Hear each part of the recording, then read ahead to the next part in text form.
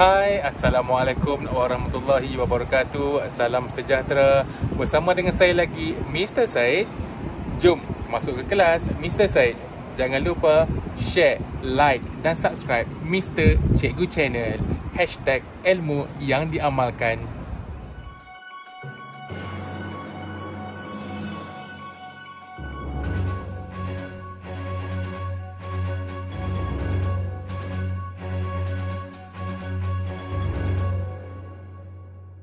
Module 10. Our World. Vocabulary. Socket. Plug, soket. Matches. Mancis. Burn. Terbakar. Hob. Panas. Oven. Pembakar. Stairs. Tangga. Cleaning products. Produk pembersihan. Module 10. Our World. Vocabulary. Socket. Soket. Plug. Matches.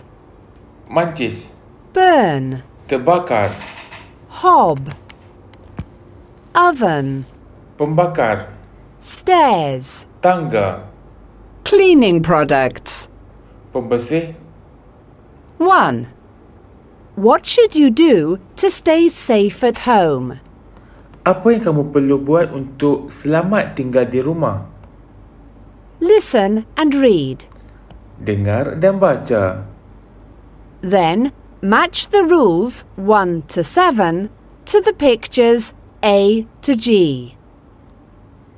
Padankan peraturan 1 hingga ke 7 berdasarkan gambar-gambar. So, kamu dalam kertas nanti, padankan yang mana 1. Berdasarkan gambar, tengok dia punya syarat-syarat ataupun apa yang perlu kamu lakukan. Social Studies. Safety at home. Keselamatan di rumah. Stay safe at home by following these easy rules. Kekal selamat di rumah dengan mengikut beberapa peraturan mudah. 1. You shouldn't play with knives. Kamu tidak boleh bermain bersama pisau. 2. You shouldn't touch cleaning products. Kamu tidak sepatutnya menyentuh bahan-bahan pencuci. 3. You shouldn't play with matches. Kamu tidak boleh bermain dengan mancis. 4. You shouldn't touch the oven when it's hot. Dilarang 5. menyentuh. You shouldn't Oven. run up and down the stairs. Jangan berlari ketika menurun 6. tangga. You shouldn't jump on your bed. Kamu dilarang untuk 7. melompat di atas katil. You shouldn't play with sockets.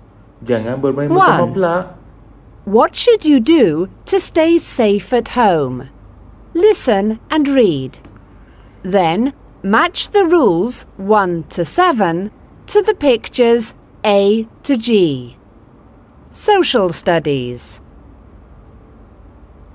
Safety at home. Stay safe at home by following these easy rules. 1. You shouldn't play with knives. Dilarang bermain dengan pisau. 2. You shouldn't touch cleaning products. Kamu tidak boleh memegang bahan pembersih. 3. You shouldn't play with matches. Kamu dilarang bermain dengan mancis. 4. You shouldn't touch the oven when it's hot. Kamu dilarang pegang oven semasa panas. 5. You shouldn't run up and down the stairs. Kamu dilarang untuk menaik dan menurun dengan berlari 6. di tangga. You shouldn't jump on your bed. Kamu tidak boleh melompat di atas katil kamu. 7. You shouldn't play with sockets. Kamu dilarang bermain bersama plug.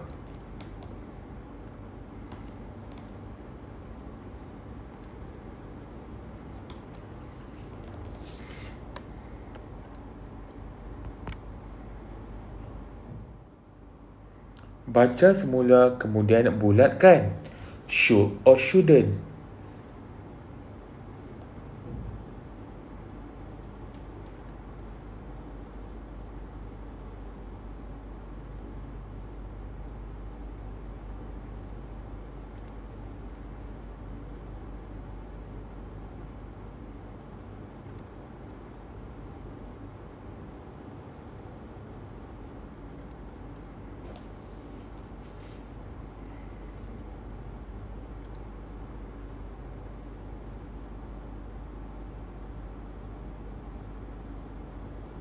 Dengar kemudian nomborkan. 3. Listen and number 1 to 4. 1. Ouch! I burnt my finger. How did you do that, Tom? Did you touch the oven? No, I didn't. Tom, what are those? Are they matches? Yes, they are. Well, Tom, you shouldn't play with matches. Let's see what we can do about that burn. 2. Hey Fred, what are you doing there? I'm getting something to eat. Fred, be careful with that. Ouch! Knife. Are you hurt? A little. You know you should be careful with knives, Fred. Mum, Fred's bleeding. 3. Hey, Sarah. Oh, hey, Jake. What are you doing there, Sarah? Oh, nothing. Sarah, are you playing with a socket? No, of course not. Yes, you are. Stop playing with a socket, Sarah. It's very dangerous. Dad, Sarah is playing with a socket.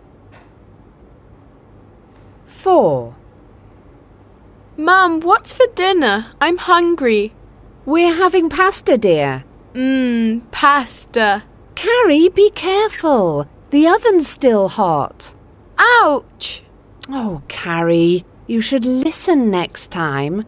Let me see your hand. 3. Listen and No, I did. vocabulary. Should or shouldn't do. He shouldn't play with matches.